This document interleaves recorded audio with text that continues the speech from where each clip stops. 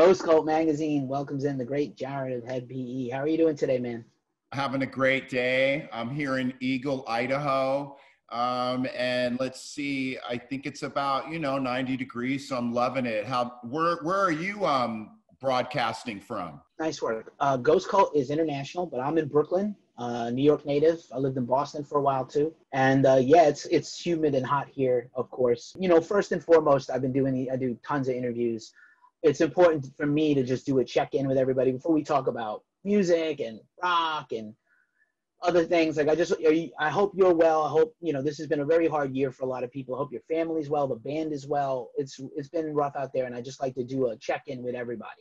Dude, it's, every time there's something crazy going on with the world or, with economics, it seems like it has my career as a musician, as a rock guy who plays in the clubs all over the world, has gone untouched and unscathed, except for this time.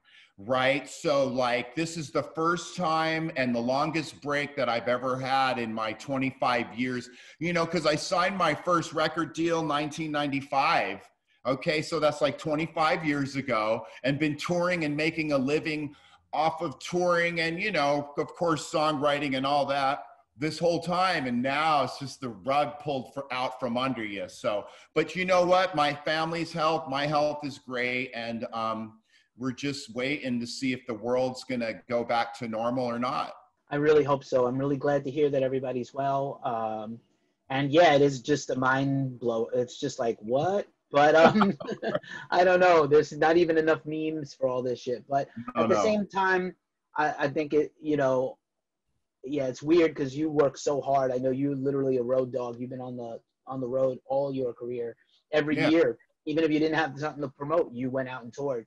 So I know it's hard, and it's got to be strange I'm glad you put this record out, class of 2020. Now, some people had to delay. I'm glad you didn't. I'm glad there's music to talk about and to keep us occupied and stimulate our brains, I'll tell you what, when the concert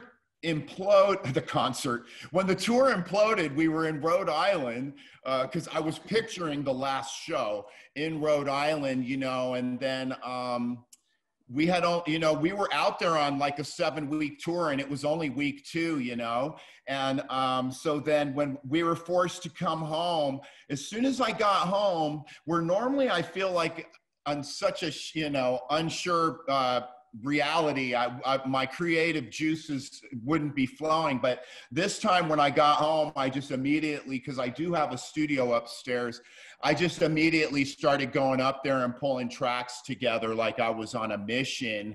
And, for me, being the 20th anniversary of my like biggest record, Broke, I made lemonade out of the lemons of the situation and got the record done and got it out.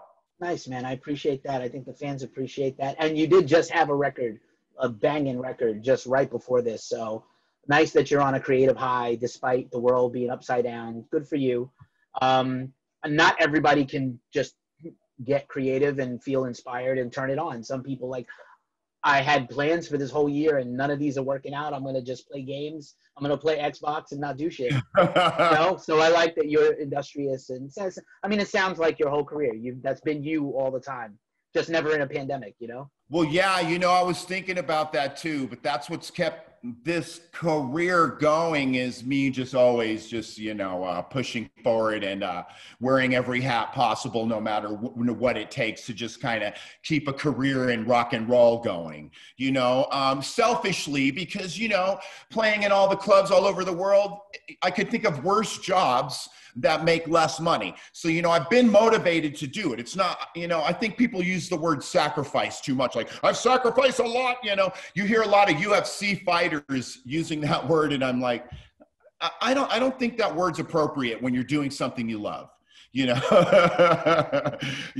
but, wow, what a crazy time we're in though, brother. Jeez. But, we're going to make it through. Yeah, we're resilient. I don't know about you.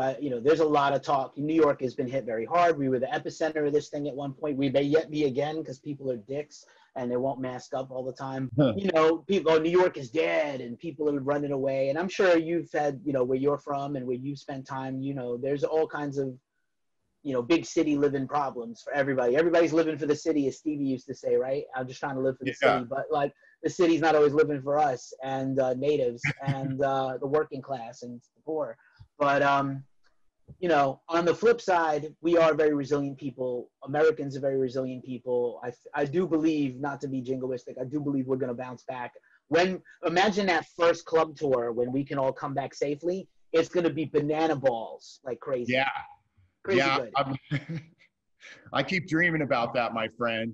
You know, there's actually a song, NL4 is just a song about dream. Am I ever going to be rocking in a club again? You know, 12 people, 24 people. I don't care. You know what I'm saying? Just rocking in a club. I'll kiss every stage from here to Poughkeepsie. You have. I've seen you in Poughkeepsie at the chance. And that was actually an amazing segue to my next thing, which is you're a guy. You always have an incredible stage persona. You are always in with the crowd. I've seen you on a big stage. I've seen you on a little stage. 20-something years I've been following you. And I used to play in bands, so I know exactly how it is. Like, you want to be up close to people. You want them to grab the mic. You want to have, like, the pylon. You want to have people rap in your face with you. And I imagine it had to be a little scary until, I don't know how you feel about that, the vaccine, if there's going to be a vaccine, or when will you feel safe to do a tour is my question. Well, you know, I'm one of these crazies that kind of defers to the scientists and doctors on such matters. I'm like a lunatic like that. But, you know, I'm Mr. Conspiracy guy too, right? I love a good conspiracy. But, you know, when it comes to this, like the flu on steroids thing, to me, as I'm just observing what's going on, it seems like it's mutating. And it seems like the fatality rates are decreasing. Don't quote me on any of this.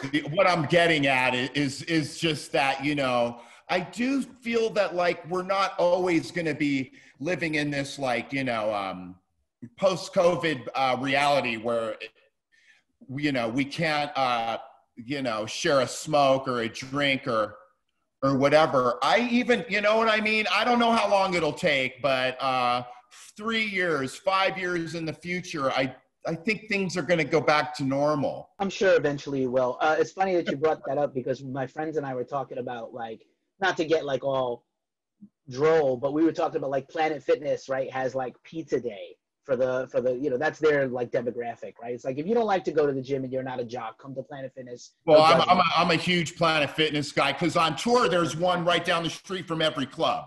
Not to mention massage chair, free shower, etc. So yes, thank you. We were like, can you do free pizza day and like very soon after the pandemic? No, because you don't know, you know, not to mention I'm sure people are getting off like a machine they just sweated on and putting their hand in a pizza box. Not to be crazy and go off the rails on this, but like, yeah, we started to like snowball. I was like, all right, I gotta stop, yo. My anxiety is not good for this. I do want to hit the gym again when it opens, but yeah. Dude, it's funny you say that because I'm a big fitness guy, but the gym sounds gross to me right now, even minus the pizza day, you know. But, you know, here's interesting. I was living in that bubble when the tour, because like we were talking about, I go to Planet Fitness to start my day when I'm on tour because, you know, workout, shower, get to the club.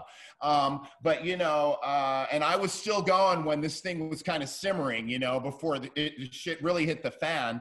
But it was interesting because, you know, you're on tour with all the fellas and you're not really taking it serious. But then when I got home, my wife quickly snapped me into it. Like, wash your hands, you know. She was like all about it. But, you know, now, Jesus, it's like 6 months later and what a trip, you know. But that it's interesting you bring up the Planet Fitness and the pizza day because, you know, even when things get normal, we're still going to have this residual like, or will we? You know how quick that this society loves to forget shit, you know. Oh wait, I don't hear you. Did I do something wrong? I'm good. Oh, I'm there good. you are. I'm in Brooklyn, so sirens. I muted myself. It's Okay, no fine. worries. Everybody, it's the trademark of all my interviews and videos is like there's a siren going on or on a radio. You know what's up? It's Brooklyn, baby. You know what's up. Yeah, yeah. But yeah, like absolutely, man. Like yeah, we also forget shit, and we forget like we all every generation thinks they had it the hardest. You know, my dad was like, I walked both ways to school uphill with one shoe in the snow, and you don't know what it's like. You're a whiny little bitch, and you don't know what it's like to be tough. And I was like, maybe I don't know. I had Kiss dolls and GI Joes. I don't know, and I had like Black Sabbath and Run DMC. So I don't know what it's like to have only Frank Sinatra and Dizzy Gillespie and be impoverished. But like, thanks, Dad. So relatability. Relatability. Yeah, man, I do feel like it is going to come back. We're going to be okay. And guys like you are going to keep thriving because you hustled this whole time. And listen, if anybody needed for self-care or whatever, I'm burned out. And this opportunity to just bro down with my family and do nothing and take a break. Because, as a DIY, you've been on big labels, you've been on small labels, you've been on your own label. DIY artist, you never really stop working. It's never really all off. So just like a DIY business owner myself, so like I understand fully. And anybody who took time off during this time, no judgments, cool on you. Do you, boo? And for you, I applaud you because again, not everybody can just turn on the faucet and get right back in and be like, you know what, lemonade, let's go, let's make some lemonade. I like that. I like the PMA, bro, always. Well, thank you, brother. And I got that PMA, but I'll tell you what, I do relate. On the other side too, with people who get depressed and just can't, are on the couch and can't get up there to get productive, because I know I've been there before too. But I'm highly motivated now. But you pointed at something that I wanted to talk about. Oh yeah, when you're home, like taking this longest break that I've ever had. And you know what? My son, who's about to turn 13 and grew up on the road and all that, even when you're doing something you love, you can get caught up in the rat race. I love jamming. I love rocking. But you know what? Because, the shows aren't as packed as they once were. So the payoffs aren't as big as they once were. So I got to do more shows and stay on the road more, and so I'll tell you what, again, with the lemonade out of lemons is just to be home and take a breath after 20 years. It's been pretty sweet. Build a skate ramp for my boy, but I'll be ready for this to end as well. But it's been nice to take a breath. Awesome, man. Awesome. And in the meantime, we have this class of 2020 record.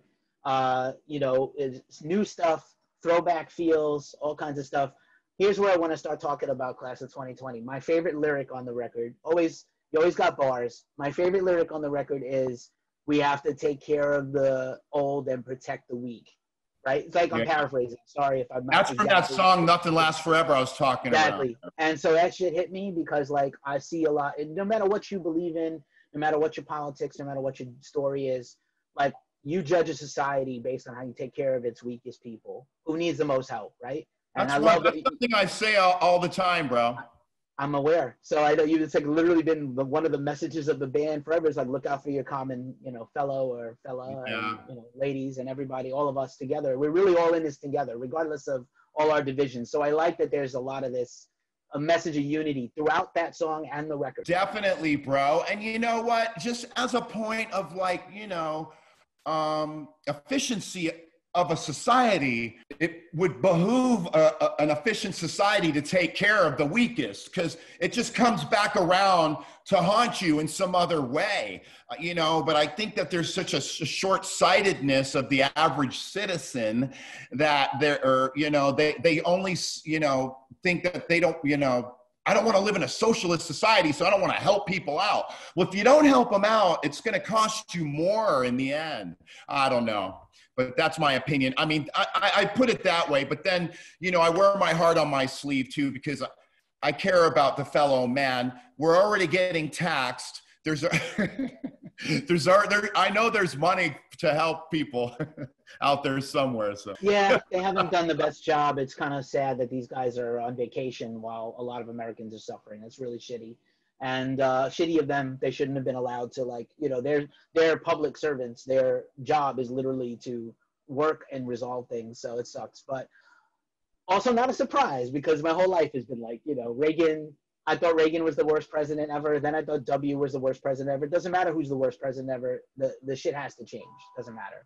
Doesn't matter You who's know in what charge. else is a bit disheartening, but part of it too is that like I like to like be like, well, they're doing this, they're doing that, but you know what? It's that we can't agree with our neighbors even on how to run the society, as you can see, right? Like half of the people want it this way, and half of the people don't want to share their peanut butter and jelly, and half of the people are like, well, I'll share my peanut butter and jelly, and we can't agree on that. So it's like you said, it doesn't matter who's the worst ever because we can't agree on some fundamental shit of how to run our society. Right on.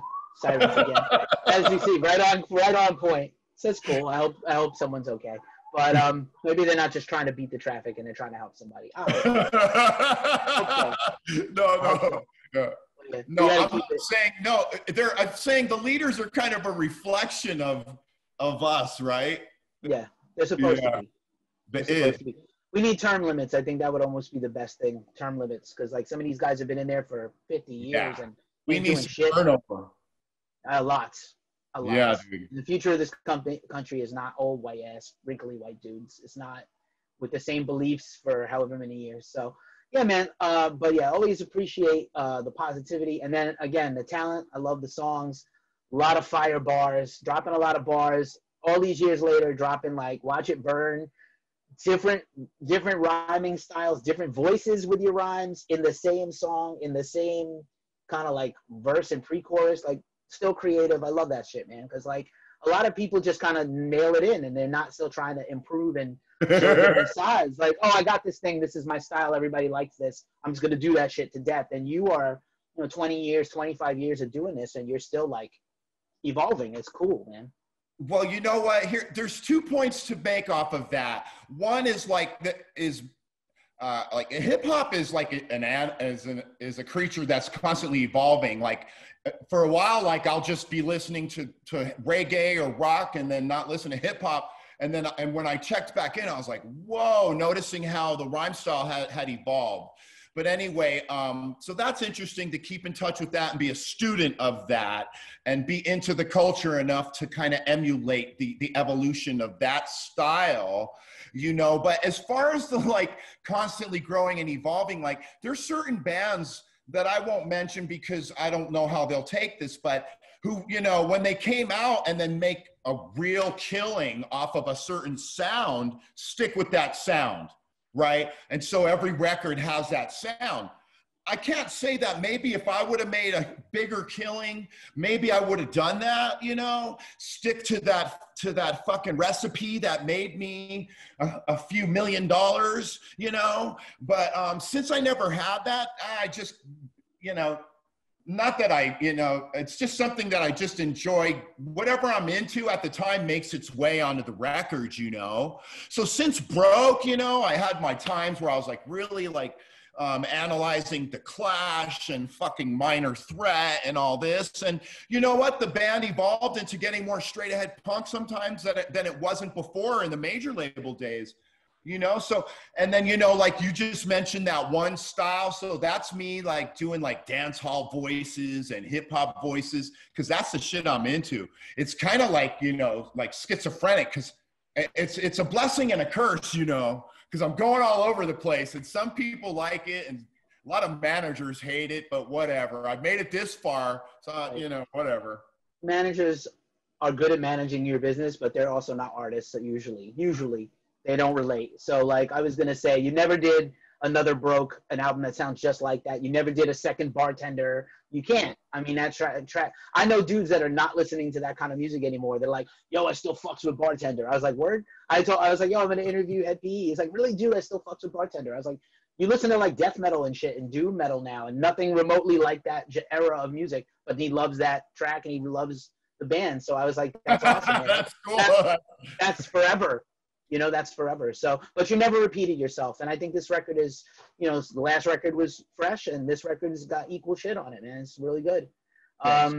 I really like Last Call, Death Awaits, Greedy Girl, We the People. It's like hit like right there, man. I love this stuff. It's like wow, really, really strong, and doesn't sound like a band that's got any, like there's no quitting. Obviously, this is it. This is what you're doing for life, Like I When know. I was up there doing some of these vocals, I was like, I had to dig deep. I was like, I could that, because you're not at a show to dig deep to get that hardcore feeling, especially on track 3 where I'm using that is like, whoa, it's Yeah, a lot out of me. But yeah, bro, I had a good time. I'm my worst critic, but on this record, I really had a good time with it. And you could hear that. You can hear that I'm having a good time. even if it's got a serious topic, if the track is bumping and it's a lot of fun, Right. the fans will know. Yeah. Listeners will know. Yeah. So yeah, man, like you said at the top, 20 years of broke and I said never repeated it. But yeah, it's interesting to see how the whole business has evolved. And you actually started in the era when CDs still sold a lot for a while. That's bro. Yeah. Well, I have a lot of stories, but technology wise, it was recording on tape, 2 big tape machines. And, I don't know if people know who don't record, but nowadays they don't use tape. It's just all digital. So when we did all that recording because I was signed to the New York record label Jive. Broke was recorded in Jersey with Machine and mixed in New York. So when we had to, so then Broke was actually recorded digital, but the guy who mixed it insisted that we put it on tape. It took so much tape that they had to use a box, like a U-Haul box truck to transport the tapes for Broke. Then, then a few years later, I was like, oh, now I can put my record in my backpack, because external drives were like this big.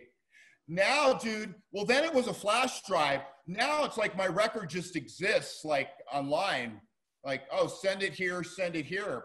You know what I mean? Like you get it all together, but it exists online, I don't know, dude. Technology, I've watched it evolve in a crazy way. Yeah, I hope I hope the label paid for that guy and all the tape pieces, and not you guys. Well, yeah, but that's what they do. They pay for it, but then you got to recoup it. It's weird. I don't want to go down, and again, so many things to unpack. I had a debate recently with somebody about like my problem is not with streaming. I love streaming. I use Spotify a lot actually, just myself. But also like I want the artist to get paid no matter what the platform, and paid correctly. And then B, I think it's a blessing and a curse, like you said. The availability of music is amazing. Anything is possible. People really love singles now. But maybe they don't listen to whole albums anymore. But also, like, there's like the movie industry. You see a trailer, and then you don't get the movie for free the day it comes out. You still got to pay to go get it. Even now, you have to pay to go see Bill and Ted today for like $25 to get to keep it, or 20 to rent it for the weekend. You don't, like you're still paying them a lot of money. And it's not like the music industry kind of got it wrong, right? The whole album streams. It's free to listen to anywhere. And if you really love the band or you really want to have the vinyl or something or the shirt bundle, you buy it. Or you love the band, yeah, I mean, it sounds like sour grapes coming from me, but geez, it's gnarly, dude. It's just gnarly. Especially for bands at my level.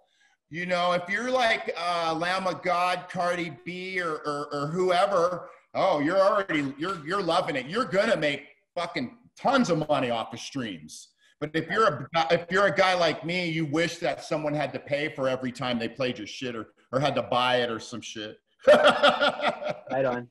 Well, hopefully, sports will come back. Sports ball seems to love you guys. I've heard some of your songs in football games and stuff. So hopefully you get $1 for that or whatever they give for rights, mechanical rights. But on a positive tip, to just as we wind this down, I want to give you back your day. I always like to ask artists, like, what was that initial thing, that spark in you that made you want to rap or sing or pick up a microphone? Was it a band? Did you see a concert? Did you hear a song and be like, that's what I'm supposed to do with life? The first thing that comes to mind is seeing Rush on mushrooms in like 1979 or something, moving pictures on that tour. So that's when I was like, oh, I think I'd like, I don't know. That would be the moment. You know, I grew up playing the piano at 8 years old and singing in the choir at church. A very stuffy church, not like a soulful gospel church, a very stuffy church. And then, but that was not rock and roll. But yeah, so the Rush would have done it, because after that, then I tried out for a band and sang like a Journey song, like Lights Go Out in the City, the Ocean song by Led Zeppelin, and then like a Rush song. Yeah, so that was it for me. You know, my first band was like 1980, 82 or something like that. Yeah, like pre-MTV, any of that. That's amazing. You just name dropped like one of my favorite Zepp songs, and Moving Pictures is the best Rush album for sure. So even if you couldn't appreciate it because you were like affected, probably, if they were good shrooms. But yeah, that's awesome. Oh, dude, yeah, it was gnarly. That's awesome, man. I just find that always that story changes for every artist, and I never get disappointed by the answer. Well, thank you. I try. Yeah. Like I said, that's what I'm interested in, your story and hearing what made you be you. Right. Yeah, man. So congrats on this record, and keep your PMA. I know you will. Hopefully we'll get it all back. Next one of these we'll do in person, I hope, in Brooklyn or somewhere else in the country. Dude, I love Brooklyn. I love Boston too. I'm just a huge fan of that Northeast culture, dude. It's not bad. It's especially in the fall when the leaves turn. It's fun. Thanks for your time. Appreciate you. Thank you, brother. Best of luck. Have a good day, brother.